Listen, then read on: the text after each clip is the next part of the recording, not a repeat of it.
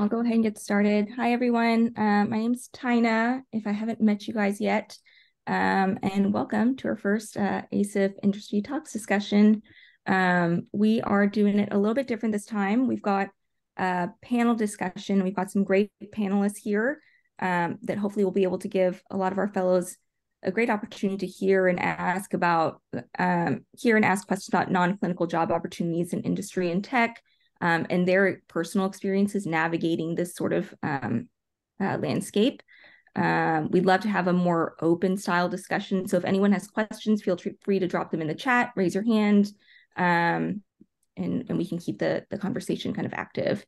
On our panel today, we have Dr. Arlen Meyers. He is Professor Emeritus of ENT at the University of Colorado School of Medicine. He's got experience working in teams to create digital health companies and medical devices, and a personal interest in providing non-clinical career guidance to physicians.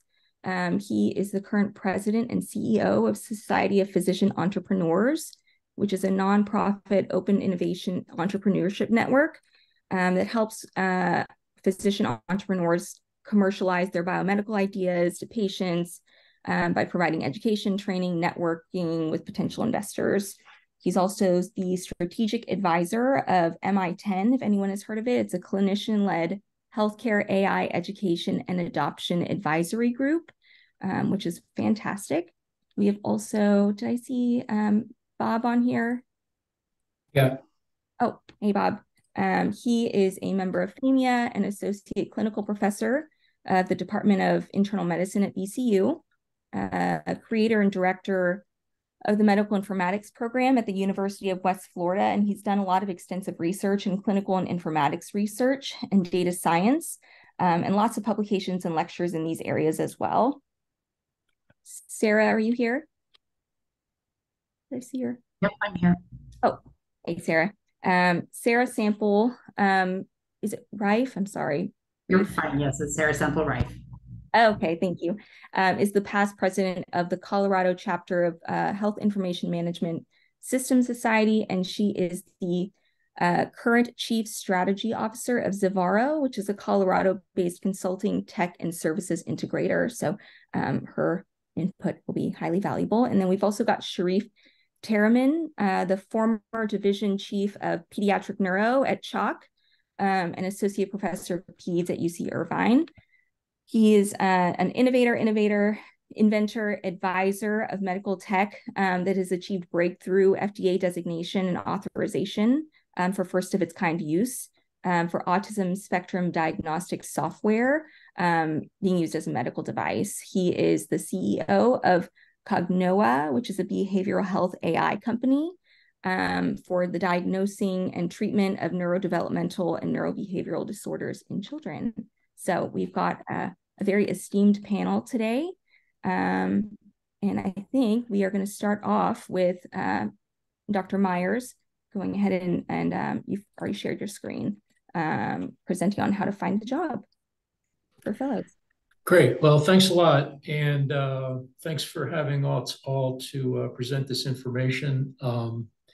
We tried to put this panel together, as you can see, to create a diversified view of opinions, because a lot of us have sort of different backgrounds. And while some of it overlaps, we've taken different journeys. So I'm just going to kick this off and set the stage for the other speakers and directly address the issue that we were asked to speak about. Is, okay, if you're a board-certified clinician and you're doing a fellowship or completing a fellowship in clinical informatics, how do you find a non-clinical job?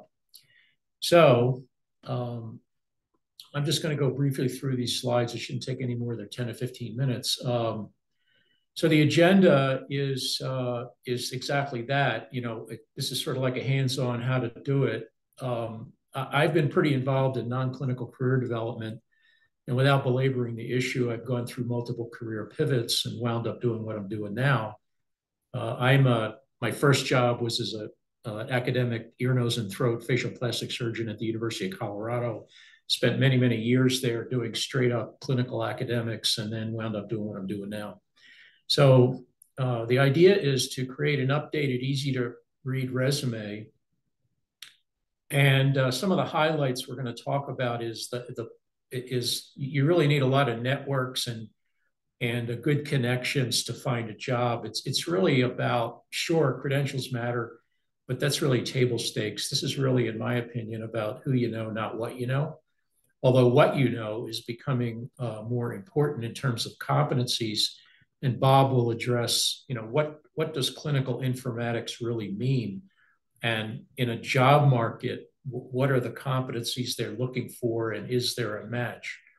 And is there a good cultural fit with any potential company or a job role that you plan to pursue?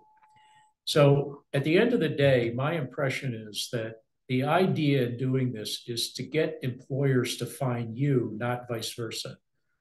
Now, that takes a while and it takes a lot of effort, and you're working through a lot of noise. But the point is that you really need to build a personal brand, given the way social media works and virtual, if not artificial intelligence interviewing techniques.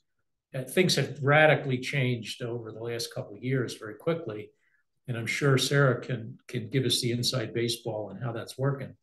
But essentially, my view is what you're trying to do is get people to find you, not vice versa. So how do you do that?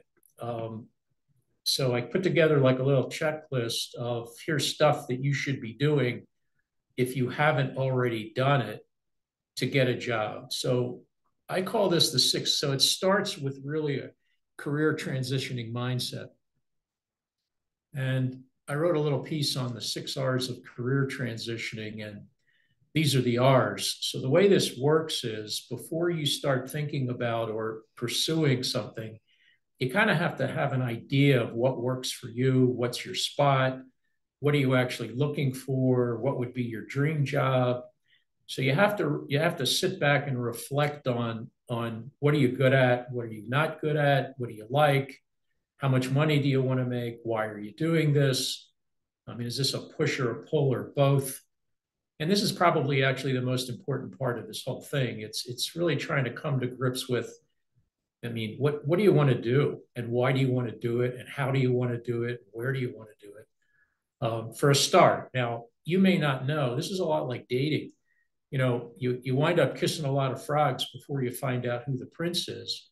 And it doesn't take very long, like dating, to find out what's going to work and what isn't. It's an experiment. So in a lot of respects, you're just using divergent thinking. You're making the funnel big. Here's what I think should be in the funnel. Here's what shouldn't be in the funnel. And then eventually you're going to narrow it down to something through experimentation.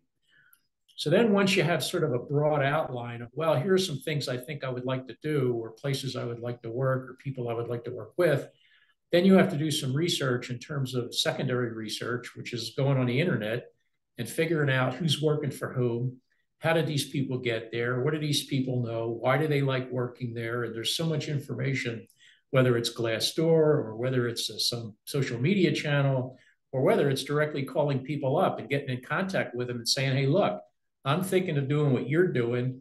How about we have an informational interview and you tell me what's the day in your life, and do you like it and why, and what's a good fit for you? So once you then come into, so now you're sort of setting some parameters with what's a good fit. What am I about? What are the options about? And then what do I need to do to figure out whether one or more would be a good fit? And that means you have to have a personal and professional development plan, which means that if you look at a job description, for example, for a given job at a given place, that job description should really identify to you the knowledge, skills, abilities, and competencies you need to have someone find you to fill the job. And this then gets into the issue of, well, in this day and age, everything's about artificial intelligence. So how much do you know how to do about artificial intelligence as a clinical informatics fellow? And Bob can address that issue. Once then you are beginning to fill out the gaps and have a personal professional development plan, and a lot of this has to do with building your mindset, then you start looking for a job. and you reach out to social media, resources, coaches, et cetera, and begin to apply for jobs. And Sarah can address, well, what's the best way to do that in 2023? Then you finally land something. Somebody offers you an opportunity, whether it's paid, whether it's unpaid, whether it's a let's try before you buy, but it's an experiment. So you try to keep your options open. You just never know how these things are going to work out. The world's a round place, so you don't want to annoy or create problems. And you just experiment and try over and over and over again until you land in the right place. And then once you've landed the job or the gig or whatever it is you're trying to do, then I think you have an obligation to pass it forward, like things like we're doing now, to inform your peers, spread the word with other clinical informatics fellows. Have you looked at this? Here's what I liked about that. I mean, that kind of stuff. So what are your options? So you've gone through this process, and this process I just described is going to take a while. I mean, it could take 6 months.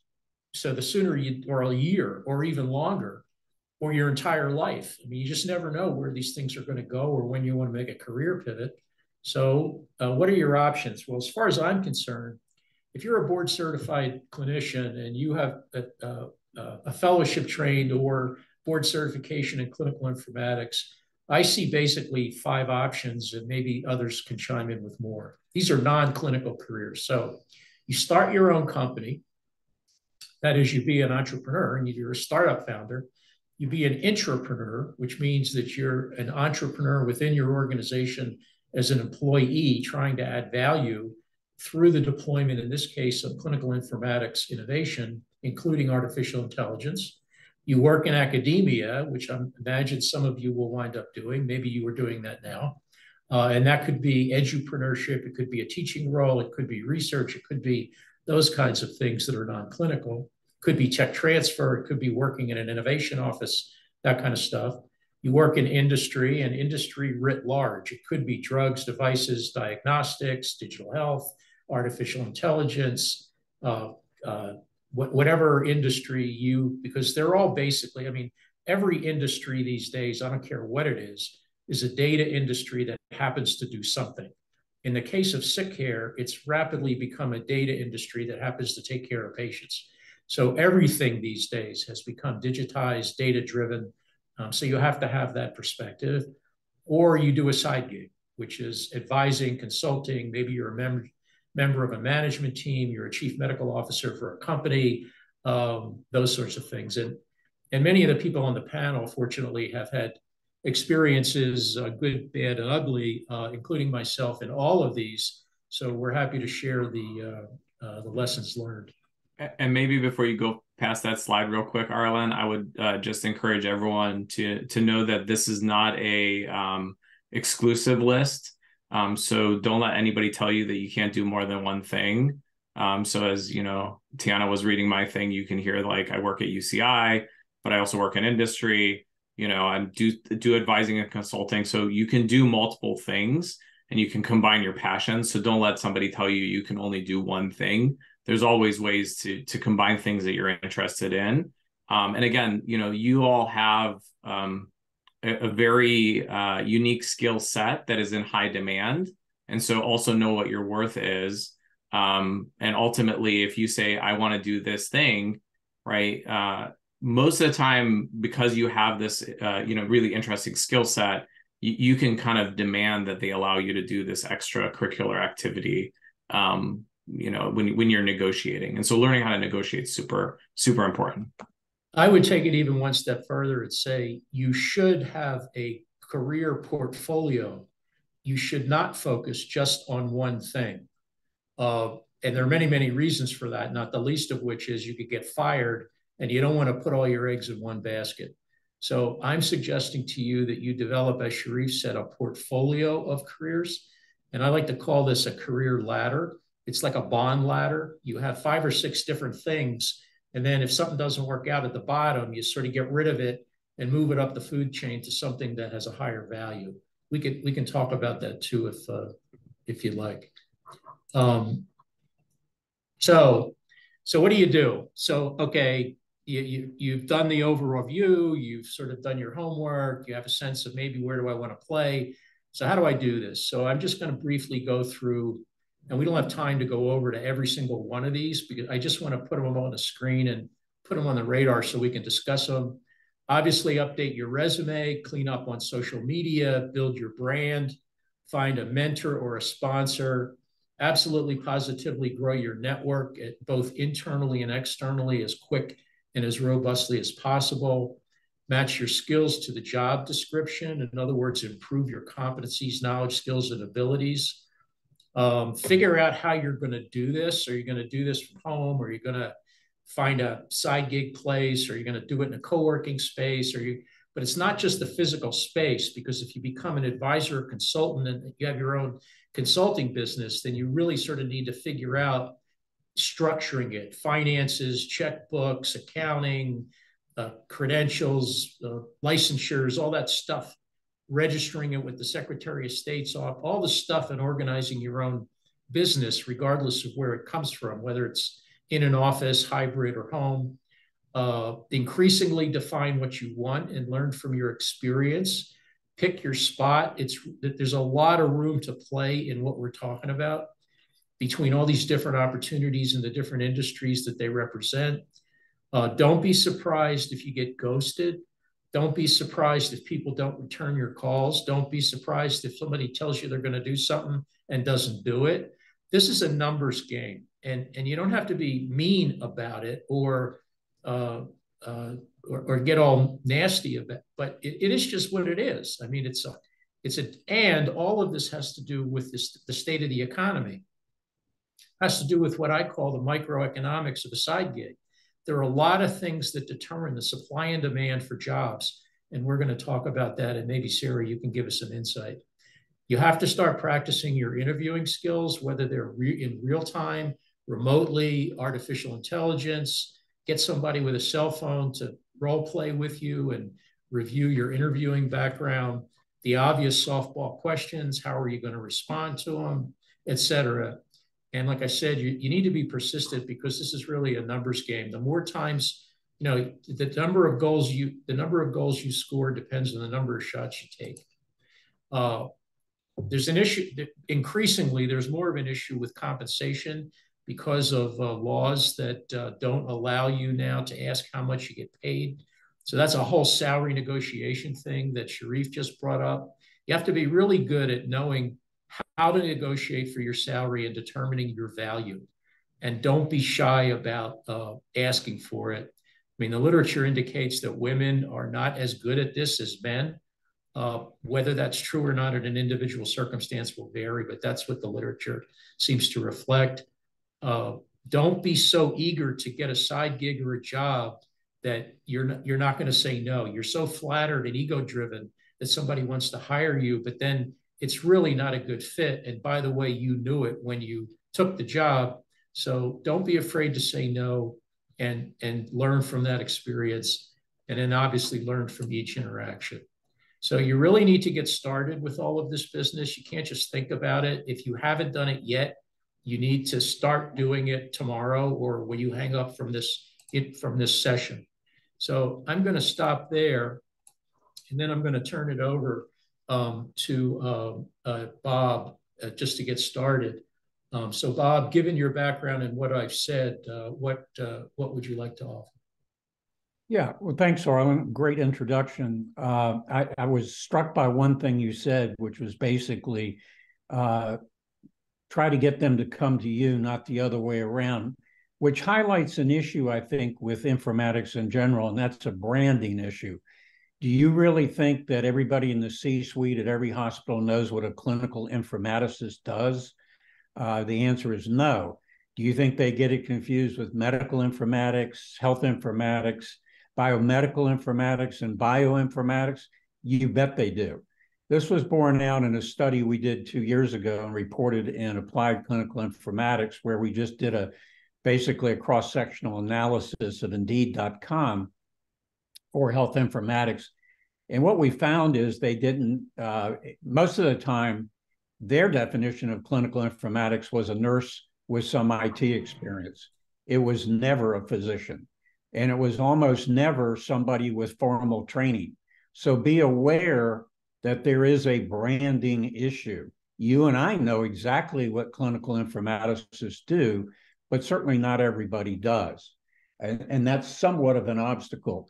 Another point that maybe Sharief can also build on is traditionally companies like Big Pharma and others, they are looking for physicians largely for your clinical experience and less for your technical know-how. In other words, and that's true of nurses as well, they will hire you because you know how hospitals work, offices work, you understand workflow, and you understand the challenges of practicing medicine. They find that unusually helpful. And so they plan to give you on-the-job training regarding whatever technology they're using. So that's the good news. And I'd be curious to see if Sharief thinks that's true today. It was traditionally true when I was more involved in informatics. Now, in terms of future directions, which was mentioned, I'm a little biased. In the last 5 years, I devoted all of my time to data science, data literacy, machine learning, and artificial intelligence. And I can tell you that that is a feather in your cap if you're the one person people can go to for any of those three. Again, you're very data literate. You know how to locate, analyze, explore data. Machine learning, you know how to create a predictive model. And AI, you know simply about how AI is being applied, to include, of course, everybody's favorite, all the language models like ChatGPT. So I'm just saying, as a side gig, if you will, not really a gig, side knowledge, I find that to be an asset for most people. And with that, I'll stop for a moment for further comments. I'll weigh in real quick. I mean, to Bob's point, I think a lot of it is about, as you are getting out there and you work on projects, finding opportunities to present that information. I'll tell you that the current gig that I have, which is now CEO of a company, started as a chief medical officer role. And the reason that I got that gig is because I was co-presenting with the founder of the company on a panel at AI Med on use of AI in neuroscience. And, that led to, hey, you should come up to Silicon Valley and check out my lab. And next thing you know, I was being asked, hey, we need a chief medical officer. Can you do this position for me? So there's a couple really good conferences kind of in that space. I'll put those in the chat for you. They're ones that you might think about presenting at, or conferences like that, not necessarily endorsing any specific one. But those are, I think, a really good resource. And to Bob's point, you may get pulled in because, I'm a cardiologist and, this cardiology company, I'm not a cardiologist, by the way, but this cardiology company is looking for a clinician, but then you can kind of come in and say, oh, but I understand data and I understand data intelligence and I understand clinical informatics. And then that is going to position you well above potentially another candidate that's also maybe vying for that CMO type role. Sarah, thoughts? Sarah, do you want to chime in? And I was going to add to that. Absolutely. So I think, well, all of the points are very valid. It's very important to decide what you're passionate about, however.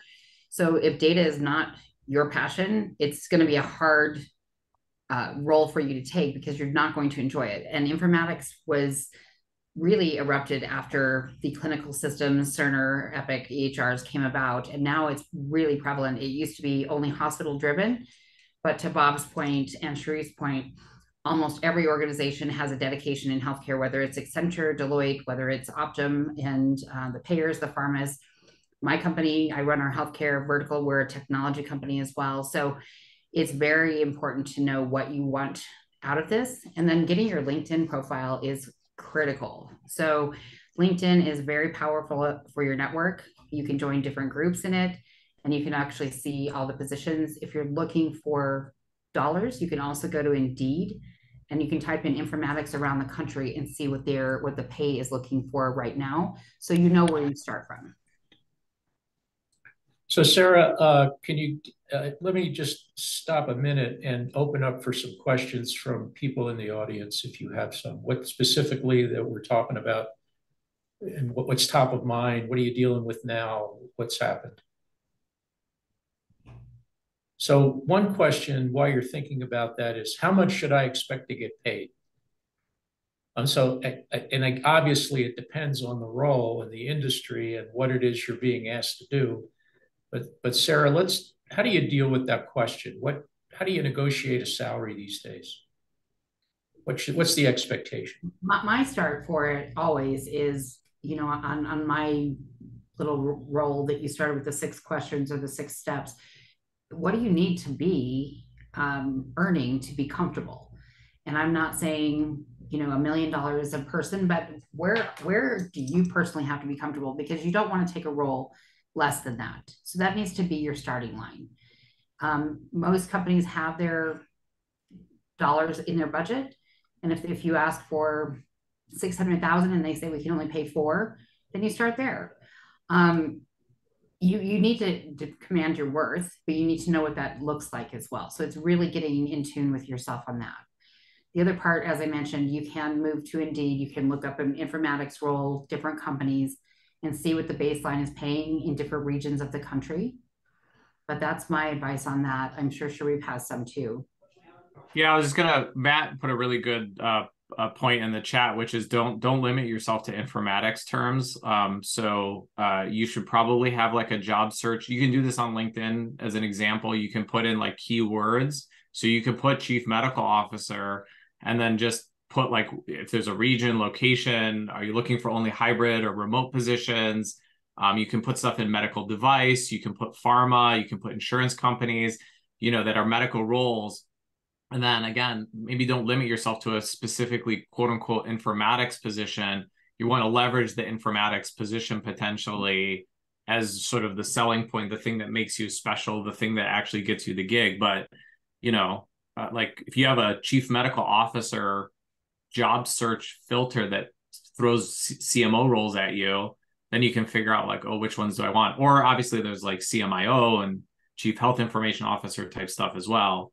The other thing too is like experience begets experience. So, as much as we're telling you like know your worth, sometimes doing like a little gig, maybe at a little bit less competitive pay early on, and then being able to say like, oh my gosh, like I took this thing through the FDA, or, I helped do this really cool thing, gives you something on your resume or on your CV that's an experience builder that then says like, I can demand a premium.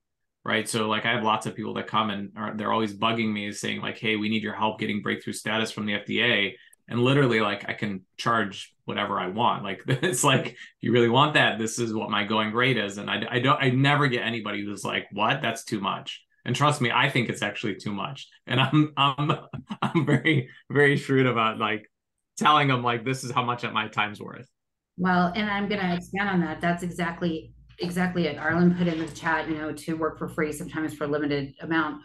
One point I've made as I've been through recruiting over a decade is we spend more time looking for someone we're going to be in a partnership with in our home life. We spend more time at work than we do in our home partnership. And we spend less time interviewing and actually digging into what is it we want to have come out of that. So it is really important to spend the time to know what are you passionate about? I mean, Sharief, the FDA pushing through, I'm sure that's not your passion, but you can do it. So you do. Yeah. So Jacob, or actually let's start with Matthew. Matthew, you have some good points. Did you want to amplify on your question and maybe tell us who you are? Oh, sure thing.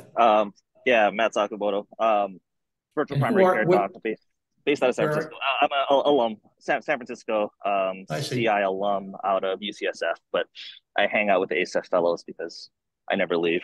But no, and then I did, so I do work both from a clinical informatics operations standpoint in a traditional health system, but also do a lot of side gig work. So no, a lot of things that I kind of want to amplify is, yeah, I think beyond the word informatics, just like I was mentioning down there, I think for me, that's opened up a lot of doors. And then the one other piece is analytics and data is one side. I'm probably more front end operations workflow so that people process.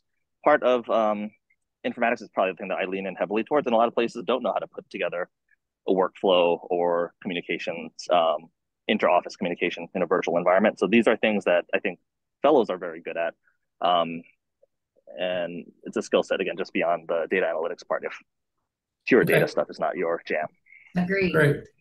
Yeah, thank you. Jacob, Kinsey, do you want to, I'm a little confused about your question. Can you amplify that? So we do a lot of different types. Hi, I'm Jacob. Yeah, hi. Yeah, and where are you? I'm at Houston Methodist. I'm currently a clinical informatics fellow. Following this year, I'm going to be doing another fellowship, a 2-year fellowship in HLA.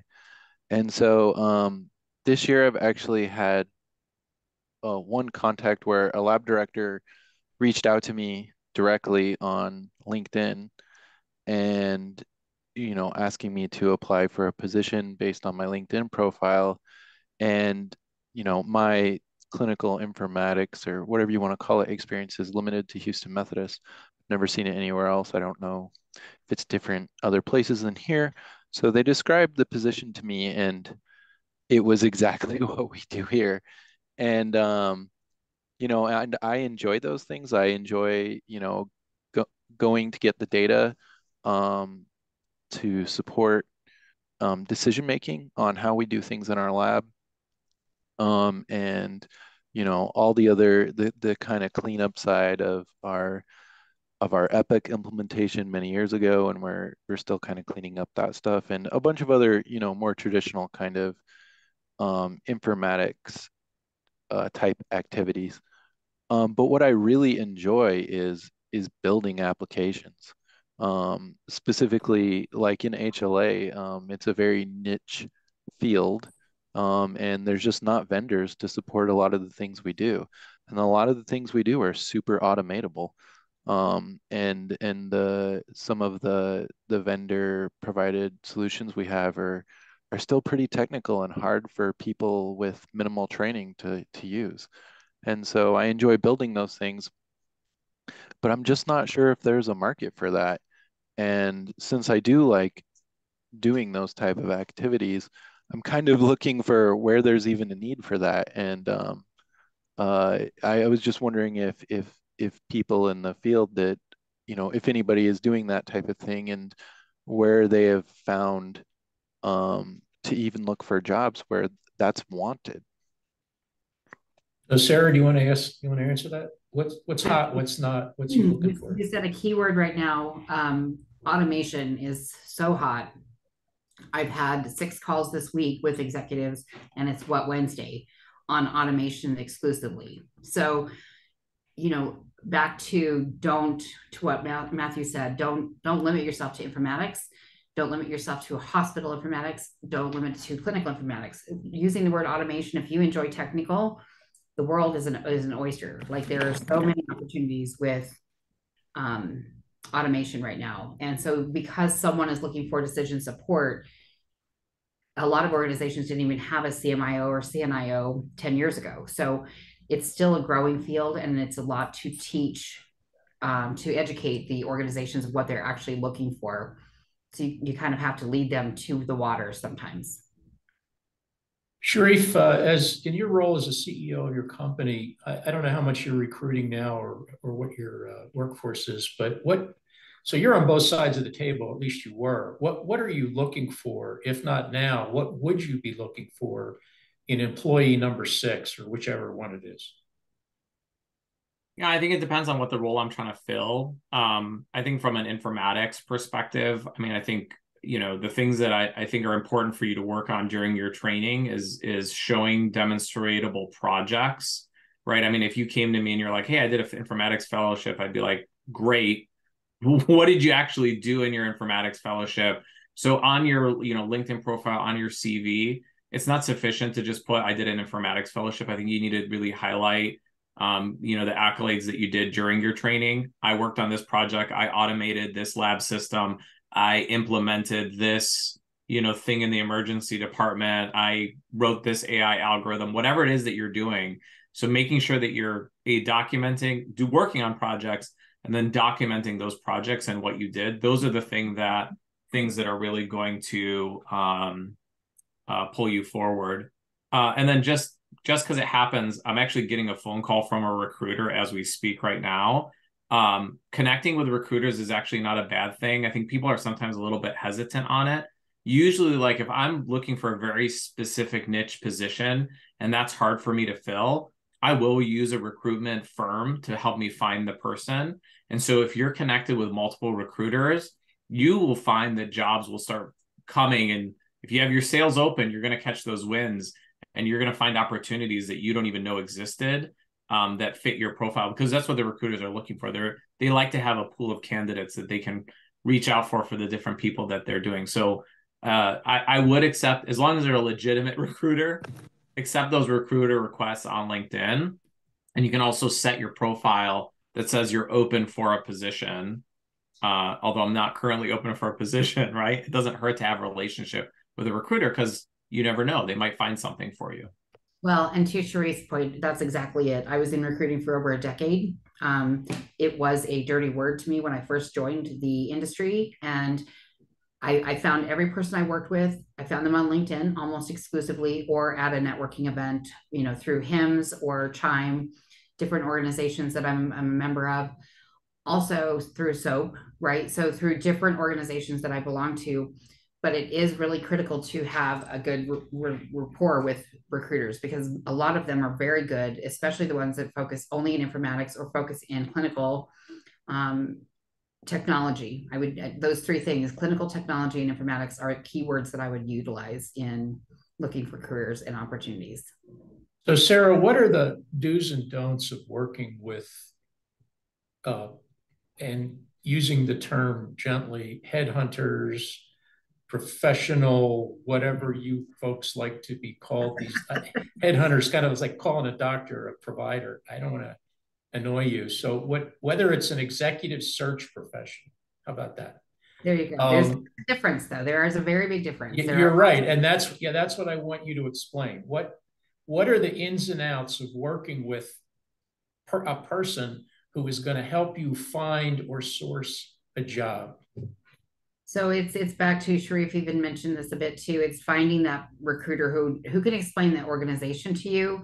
They actually spend a minute asking you, Michael, to your point, they spend a minute asking you about you. What are you passionate about? Your LinkedIn should say what you want to do. So if you want not to be called about internal medicine, make sure it says passionate about informatics, technology, clinical, and this is the only place that it's prevalent to use the word I did, but the recruiters, they should ask about you first.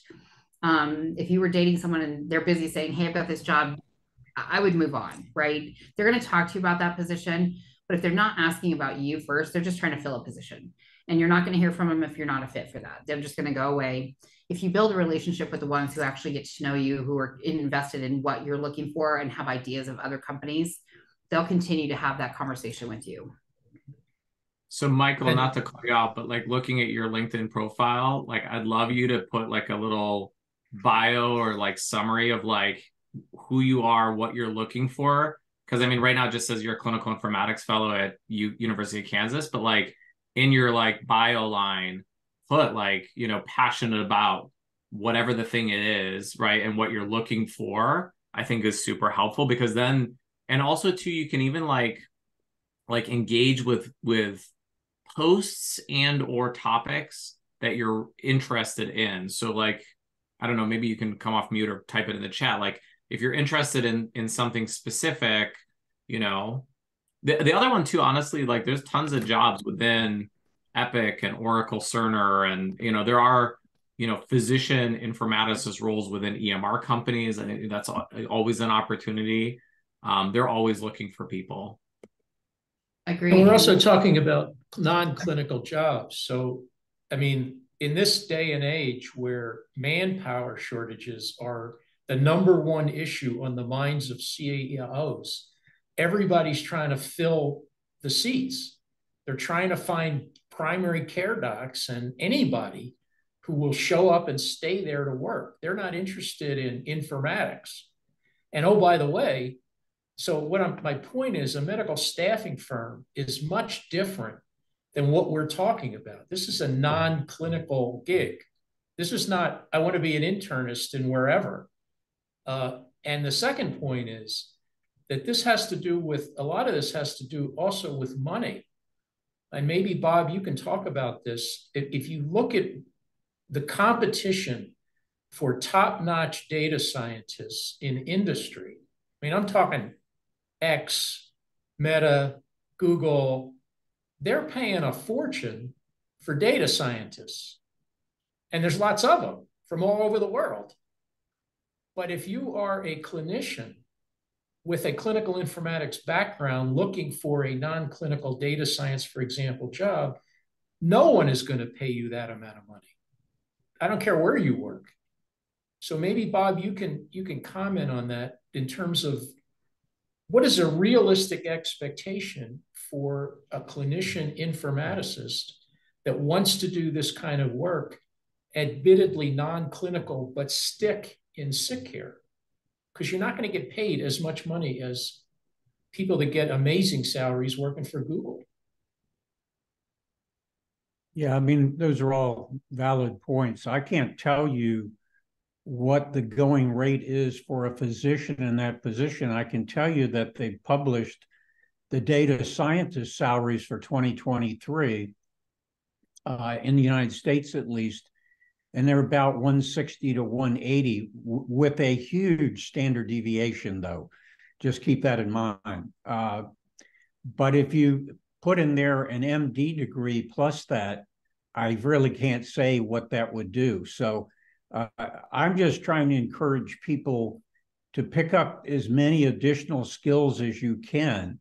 Some of you are fortunate. Maybe you had some engineering background or you had some additional skill set before you ever either went to medical school or whatever, and you should definitely leverage that. If you know, be it programming, whatever additional thing that you have learned. Hey, Jay, you want to ask? Go ahead, I'm sorry. Oh, that's fine. Bob, you had mentioned some great points earlier about some soft skills that we acquire through fellowship. What are some good ways for fellows to kind of project that to employers? Yeah, well, I think what has come up with more than just informatics, but data science as well, is they're worried that they'll get people that are technically sound, but can't communicate anything to the end user or the C-suite. We know that that's an issue, at least in computer science, but I think that's where you excel. And so in your CV or resume, I would definitely say excellent communicator, have a tradition of communicating among all clinical staff and non-clinical staff, that types of thing. Maybe you help create a dashboard. Anything that indicates that you work well with others and that you communicate well really should be in your resume. I would say that results talk, and you can have all the credentials and courses and whatever, but, and I think this is something that the clinical informatics fellowship community needs to think about. How do you provide fellows with the opportunities to get experience in the soft skills without being afraid of failure and demonstrate competencies and results as a result of doing it? People want to know, what, like Sharief said, what have you done and what did you accomplish?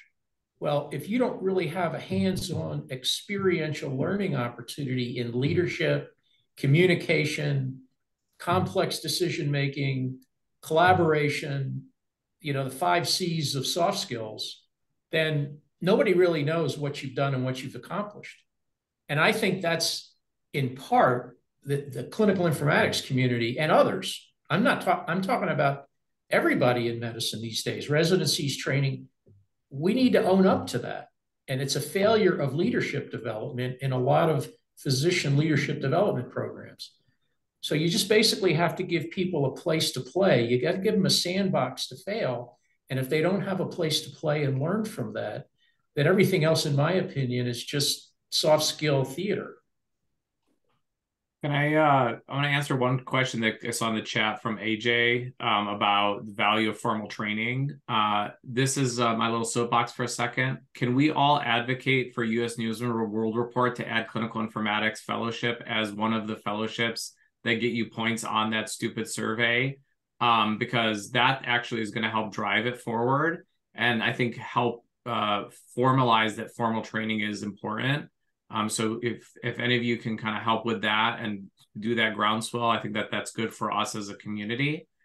And then the other one, which was Anthony, about your really long academic CV, I think you want to kind of have both. I think you want to have the one pager, you know, highlighting how awesome you are for industry type thing, you know, maybe in front of like a summary. And then you can also give them sort of here's the everything CV academic version. You should write cover letters though too, and those cover letters should be specific to the thing you're applying for, and highlighting that you understand what their business model is, what they're trying to do, and why you're the best person for that position. And I think that that's another opportunity where you can highlight the formal training versus, you know, just winging it and I have background in this type of stuff. So, Sarah, what advice would you give about the difference between what your LinkedIn profile is designed to do, what a resume is designed to do, and what a CV is designed to do? Yeah. Right. Agreed with Sharief here. And I would be cautious on applying for jobs online. I would try to do them through LinkedIn because you can see where you are in the ranking as well.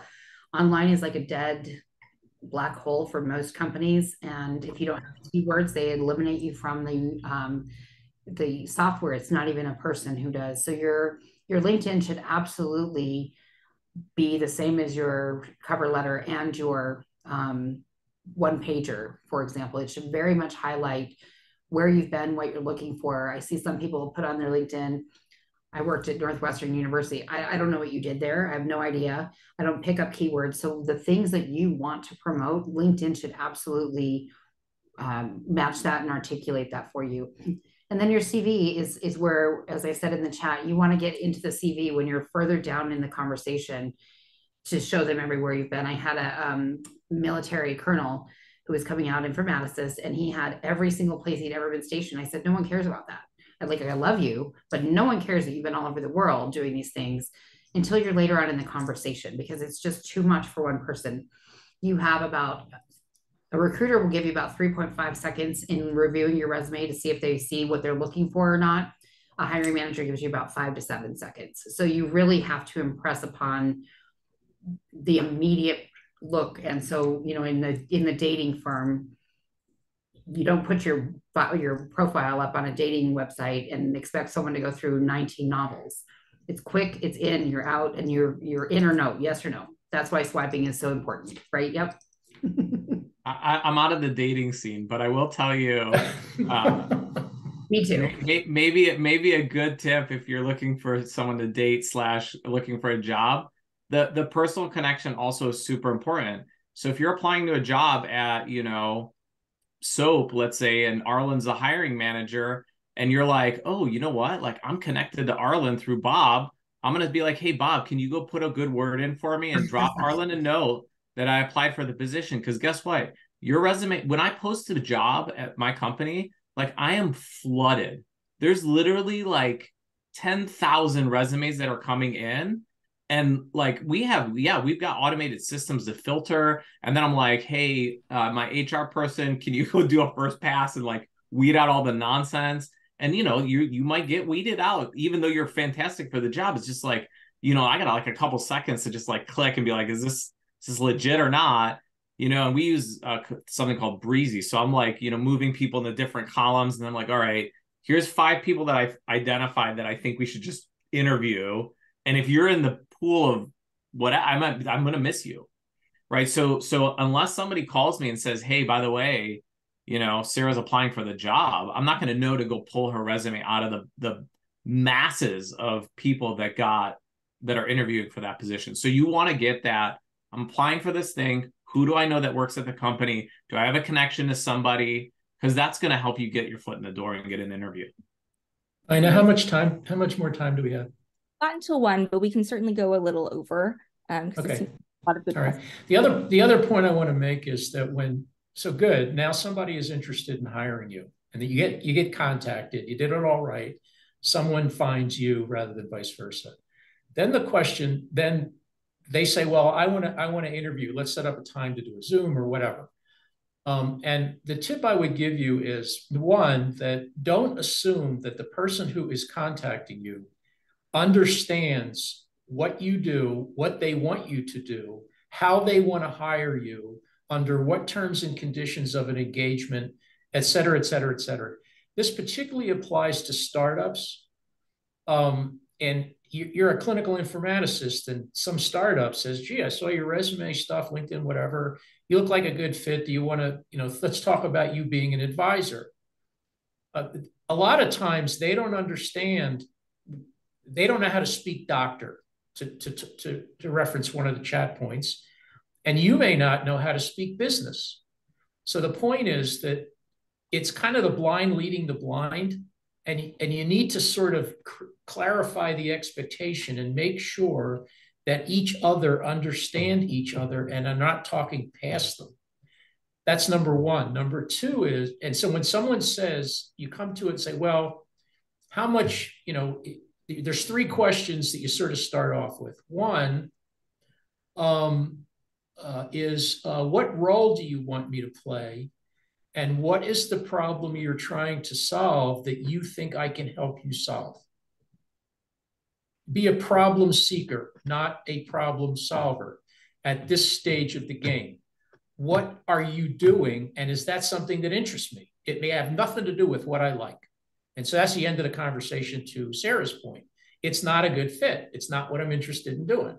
Number 2, okay, now I understand the problem you're trying to solve and the role you want me to play. Arlen, I want you to be an advisor. Second question, what are your roles and what are your expectations about terms and conditions, deliverables, and timelines?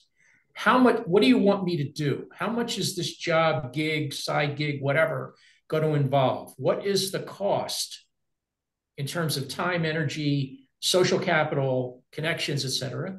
And the third question is, how are you offering to compensate me to do this? So at the end of the day, it's a cost benefit. I understand what the costs of my engagement will be, personally and professionally, and I understand what you're offering in terms of benefits. And if you start with that conversation, in my experience, it's eliminated a lot of heartburn and wasted time and dead ends and dates that don't work and disappointment and bad feelings and everything else. So be very, very clear about the expectations when it comes to costs and benefits. Right. And to elaborate on that, Arlen, you hit a great point. When I said earlier, be clear with yourself on what you, what compensation you need to be comfortable in your life. You need to ask the question, what is the total compensation, not just what is the salary, because total compensation is very different. There can be stocks, there can be bonuses, there can be a lot of different things that are on the table for that. Right. And let me just make one more point, Sharief, and then you can have your comment. This business about equity, we could talk a lot about the issues concerning equity. We don't have time to do that. Maybe we can do this in another conversation. But her point is very well taken. That is, it's compensation, cash alone, equity alone, cash plus equity, some combination, project boost, whatever. You sort of need to understand the different models of how you're going to get paid in the ins and outs. Sharief? I was going to say, I don't know if the group, if there's people in the group that are actually really interested in doing the sort of I want to start my own startup thing. If that's something, I don't know if we want to get into the conversation or not. But... Give us your wisdom on, so do you really think you want to have a startup? Yeah, so that is a very challenging thing to do, especially if you don't have experience in doing it. There are a number of accelerators and programs that can help support you in that journey. I actually like them a lot. So in one of my side lives, I did something called MedTech Innovator, which is actually a program that's run by the FDA that gives funds to help like pediatric device development. And so I was in the pediatric device development cohort. That was actually a more traditional physical medical device, but there are ones that are around informatics type, software as a medical device or application-based type things. Hackathons are also super cool. I think those are great ways to kind of meet people who are more entrepreneurial and can help facilitate and get you going. There's always this kind of like worry about sharing your ideas. I think you do need to be smart about who you share ideas with, because obviously you don't want someone to like steal your idea, and there are potential IP implications if you disclose your invention or your idea before you can get IP. But most of the time, I think I'm in line of more of like sharing more than less, because typically I can usually get other people to kind of do the dance with me and support me in that endeavor. So, maybe some just general thoughts about, I want to do a startup type thing and go and do my own business, right? But you got to find smart people to support you for all the areas that you have no idea what you're doing. You also, I've had just in terms of the startup world, which I sort of play in a lot, you really have to understand what you're getting yourself into when you make that commitment. And that's a big deal. So, I wound up being an accidental entrepreneur. I had absolutely no clue what the hell I was doing. And I wound up doing what I'm doing. But if I had to do it again, I would have done a lot more circumspection about, what do I really want to go down this road? It's a good news, bad news story, because you learn a tremendous amount from failure and trying stuff and it doesn't work and all that. But if you want to have that conversation, we can do that offline. But you really need to know what you're getting yourself into. It's a tremendous commitment. I think that'd be a great follow-up conversation. I think a lot of people are really interested to hear about everyone's personal kind of experiences navigating this. If I can touch base with you guys offline as well. Yeah, so it sounds like from the chat that we've touched on a lot of points. I'm happy, or I can speak for myself. I'm happy to do this again, and hopefully the rest of the panel, because they're great, can chime in. But it sounds like this issue of compensation, what about equity? What about stock? What about options? What do I do? What are liabilities? All that stuff. And, this whole startup mentality, and is that something you really want to do? I'm happy to do it. Absolutely. I agree. I encourage everyone to remember it's about connections, and, I'm open for connections if you want to connect as well. Maybe Sarah and Arlen and Bob can throw their LinkedIns in the chat too, real quick. Maybe. You don't have to accept their invite, Sarah. No, you don't have to. Yeah. I actually know we are, Sharief. Some would advise, when it comes to me, be careful what you ask for. Yeah, exactly. No, you can just look me up on LinkedIn, and I'm all over the place. If I gave you all my LinkedIn, you can stalk my LinkedIn as all you want. I don't care. Yeah. Mine's on there. It's really long. That's why I'm not putting it in. Yeah. There you go. Right. And just a kind of funny story about LinkedIn, since we're talking about that, and then I guess we have to go, is that the purpose of a LinkedIn profile is to tell your personal story. It's to give people a feel of the kind of person that you are, and it's more about tone than just sort of the words. And just for fun, I put on my LinkedIn profile that I'm a lousy golfer. And the number one reason people comment on my LinkedIn profile is that I'm a lousy golfer. It has nothing to do with anything I've achieved, what I've done, all the initials, blah, blah, blah. It just says something about your personality. And so my tip to you is, when you do the about section in LinkedIn, that's probably the most important part of the whole profile. And think about it and create a persona. Like, why would someone want to connect to you or date you, for that matter? Yep, agreed. And did you have one person that did find their spouse and got married on LinkedIn? I can't remember who was telling me this. Like, yeah. We started dating for a while, and I will show you mine. I let AI generate mine the other day. So go look at it. It looks like I was at a Grateful Dead concert because I'm changing it quickly. Just to like throw it out there because they do now offer an AI solution to go through your LinkedIn. So just be careful with it.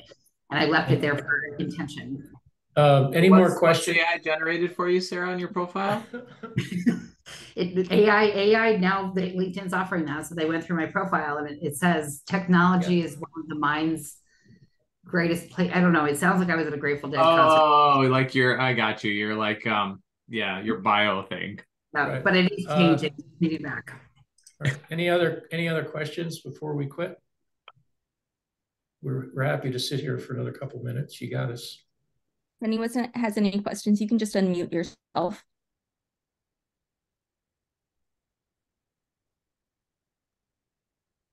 Well, let me ask you a question. Based on your based on what we've just spoken about for the last hour, what's missing in bioinformatics education and training? I think career development, I think, could be elaborated on a little bit more. And I really liked our discussion on the importance of the soft skills. We pick up a lot of projects throughout our fellowship experience. And I think sometimes we kind of forget some of the more important skills that we pick up along the way while we're working on the deliverables of each of these individual projects. And so trying to figure out how to project those to potential employers, I think is a skill that a lot of us would be interested in, as well as definitely the financial aspect in terms of compensation that I think would be a great follow-up discussion. Yeah, we're happy to talk about all this stuff. And another comment is that, there's a notion that what got you here won't get you there. In other words, what made you a doctor is not going to make you a data scientist. It is not going to put you in a new career. That actually is not, there's a whole book written about that title. What got you here won't get you there. So the idea is lifelong learning, continuous improvement, talent, blah, blah, blah. Actually, my view of that is it's not entirely true, because as clinicians, and certainly as data people, we have a tremendous number of transferable skills into other industries. But we just don't recognize it for a lot of reasons, not the least of which is the culture of medical education. So I would encourage you to, again, in the first R, to be reflective. What are your transferable skills in terms of leadership? And Bob has mentioned several of them. In terms of project management, in product management, in terms of conflict resolution, et cetera. It's complex problem solving, stuff that has transferable application to business or wherever you want to do it. So without further ado, we really appreciate, I think we all had fun doing this. It's great to meet everybody. Now you know who we are. Feel free to get in touch with us. And if you want us to do some more of this stuff, I'm sure we'd all be happy to do it. So thanks a lot and good luck. Good luck, everyone, in your training and career paths. Take care. Right. Thank you. Bye. Bye.